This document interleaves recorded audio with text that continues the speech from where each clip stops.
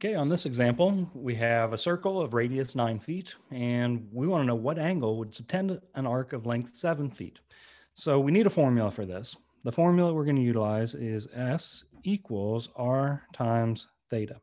And theta is going to be in radians. That's important.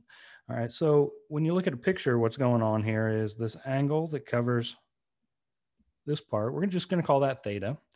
The radius is the distance from the center of the circle to any point on the circle.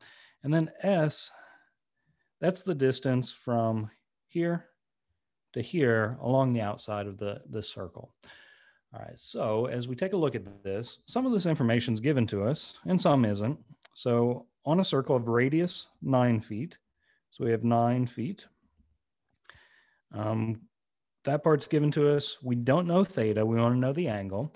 And then we know this would subtend an arc of length 7 feet. That's telling us S is going to be 7 feet. So let's fill that all into the formula we have over on the right-hand side. So we have 7 feet equals 9 feet times theta. So to get theta all by itself, we just need to divide by 9 feet.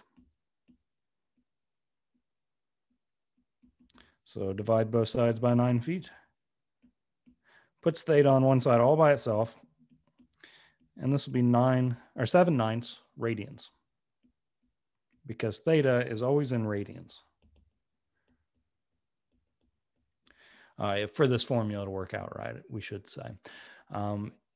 What if we were asked for our solution to be in degrees, though? All right, so this is just a conversion between radians and degrees. So we would start with our 7/9 radians, and we'd need to multiply this by a conversion factor where our goal would be to get rid of the radians. So I'll set those up in the denominator as they started in the numerator, and I want to end up with degrees. So this is important that we know that 180 degrees is equal to pi radians. So to multiply these through, what's going to happen is our radians, numerator and denominator, get to cancel out, which is nice. And then we will multiply numerators and multiply denominators.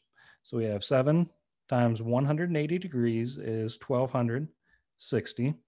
And our units on this are going to be in degrees. That's what didn't cancel out. And then 9 times pi.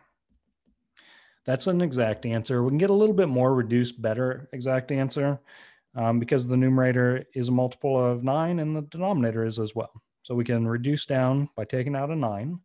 So we can say 140 degrees over pi, or 140 over pi degrees.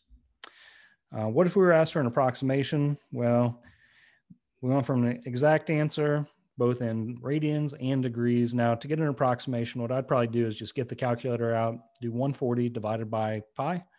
On my calculator, that's above my exponent button, so I have to do like a second and then a shift, like a second, and then my exponent button. I got this to be 44.56 degrees approximately. So hopefully this helps you in filling into this formula, getting used to it. Now, if our angle was not given in radians, or if we were trying to find one of these other components, either the length around the outside here or the radius, if we were given the theta, this central angle, what you'd want to do is make sure it's in radians first. Perhaps you'll have to do a conversion from degrees to radians going the opposite direction. All right, good luck to you on these. See you next time.